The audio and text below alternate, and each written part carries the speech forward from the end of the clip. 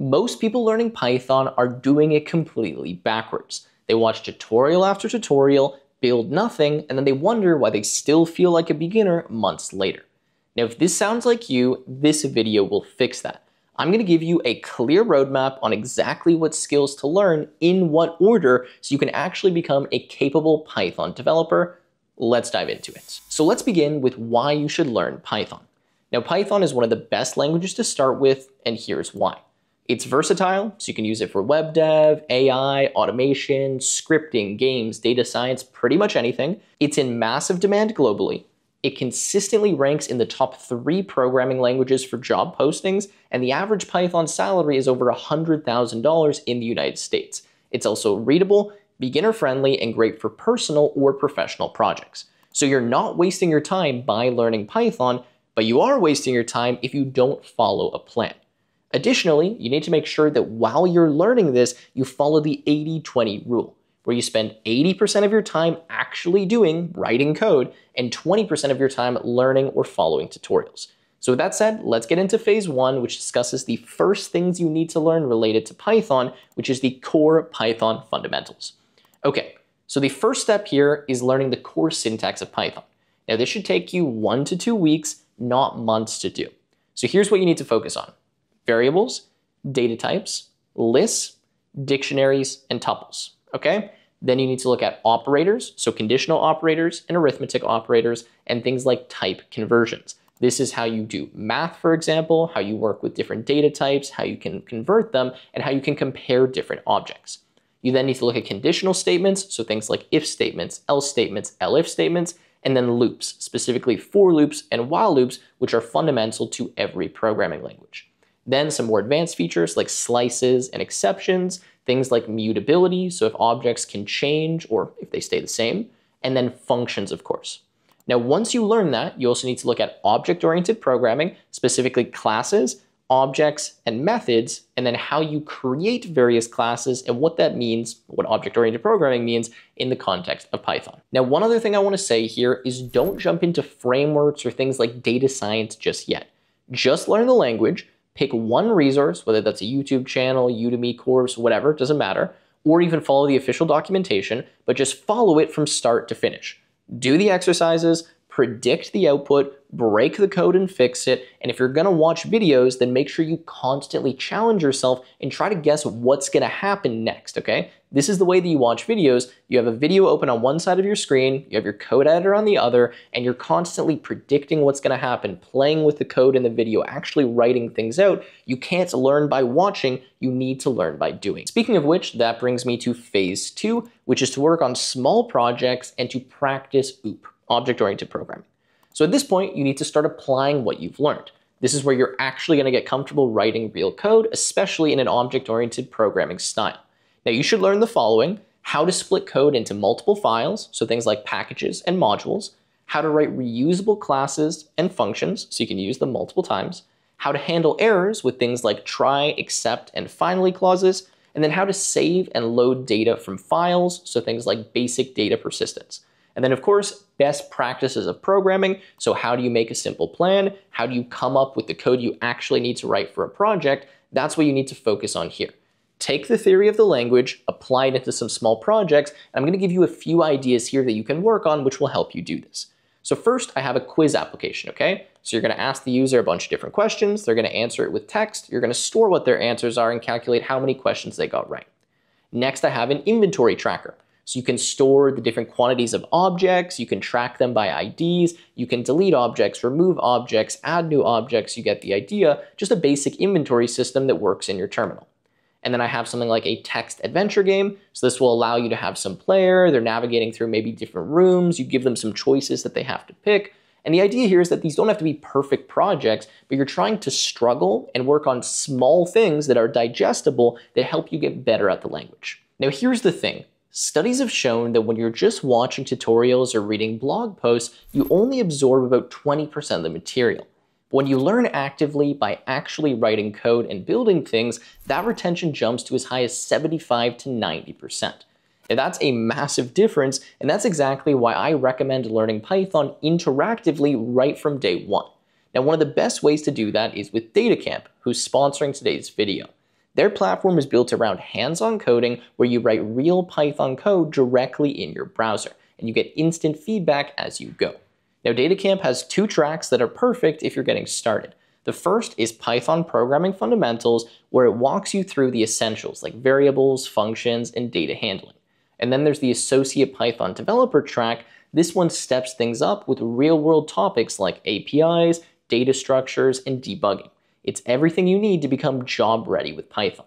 Now, I've been using and recommending DataCamp for a while now, and it's honestly something that I wish I had when I was just getting started learning.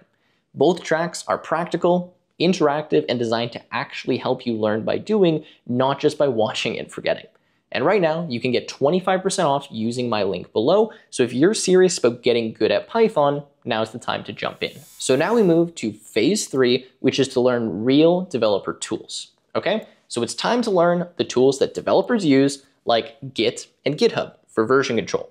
Virtual environments like Venv, Conda, or UV. I recommend going with UV. Debugging tools, so things like using the print statement for debugging. Understanding logging, and things like using the debugger within your IDE specifically for Python code. Then you need to learn about things like pip. How do you install various different packages? How does that fit in with your virtual environment? Things like the requirements.txt file. Things like Python modules and imports, and more about the Python ecosystem. Then I recommend getting comfortable with the terminal, so basic commands like changing directories, printing out the working directory, modifying different files, deleting files, copying, etc. Now, you don't need to be an expert, but basic Linux commands can help you a lot. Now, one thing you definitely want to do in this section here is start version controlling every project that you write. So you want to make meaningful commits, you want to push your code up to GitHub, and you want to understand what it's actually like to work with version control and to checkpoint your projects and save what you're doing. This might seem unnecessary when you're working alone, but I promise it's a really good habit to build, and you're going to use Git your entire life from this point forward, so you might as well get good at it. Okay, now that leads us to phase 4. You've learned the basics of the language, you've learned the developer tools, you've built a few mini projects. Now it's time to actually build something real. What you need to do here is to pick one area or kind of niche within Python development and stick to it for at least 30 days. Now this means using Python to build something real, which requires learning some Python modules. So there's a few options for you. You could go into web development, where you look at something like Flask, FastAPI, or Django. You could go into data analysis, where you look at things like pandas, NumPy, and Matplotlib.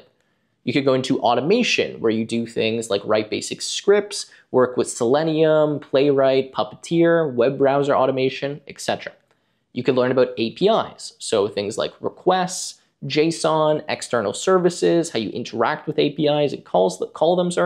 You could get into AI or LLMs, where you learn about LangChain, LangFlow, Ollama, transformers, Hugging Face, etc. There's a bunch of different areas you can pick here, but you need to pick one, not all of them, just one, so you can actually learn something meaningful with these modules and build a real project, which is what Python is actually used for. Okay, I'm going to give you a few examples of projects you could build. You could build a simple blog using Flask or Django, where you have users who can sign in and sign out and make posts. You could build a YouTube data scraper and dashboard. You could build a price tracking bot that emails you alerts. You could build a simple AI agent with LangChain that allows you to summarize and kind of study articles. Doesn't matter, okay? But you pick one of these areas, go deep into it, learn a lot about it, and learn those specific Python modules so you can actually become productive and build a real project. Okay, now that leads me to phase 5, which is to become Pythonic. Now this is time to level up and start learning the unique features of Python. Up until this point, most of what you've learned isn't unique to Python, it's just basic programming principles, which you should start with, but Python is a little bit unique and has some features that you definitely should know if you want to get good at it. So first, we have list comprehensions. Then we have generator expressions, things like context managers, so with statements, so with this, using this, etc. You have decorators, these are the little @ symbol things that go above your functions. You have star args and star kwargs, things like type hints, doc strings, etc. There's a lot of advanced Python features, but those are the core ones that you definitely need to learn and understand how they work within the Python ecosystem. Now, what you can do here to learn this is you can take an old project of yours and you can refactor it to use some of these new techniques that you've learned. This will allow you to learn how to write cleaner, faster, and more maintainable code and give you a solid review of kind of why your code wasn't good before and how you could fix it now with your new knowledge. Now, the advanced Python developers obviously use these features all the time, so you need to learn them. Okay, now this leads me to phase 6, which is some more advanced concepts. Now, at this point, you already know a lot about Python, but obviously if you want to become better, there's some more advanced features that are a bit trickier to learn. So what I recommend here is the following. First, we want to dive into threading versus multiprocessing, okay? So we want to learn when to use threads for input-output bound tasks and multiprocessing for CPU-bound tasks. Now, this is especially important in the context of Python because Python has something called the global interpreter lock. It's not as relevant in the newer versions of Python, but that's definitely something you need to learn about to understand the performance impact of running Python code and how to make that more scalable. Then async IO. This is very popular in newer versions of Python. You need to understand this so that you know how to do asynchronous operations, specifically when you're building web applications, calling various APIs, etc.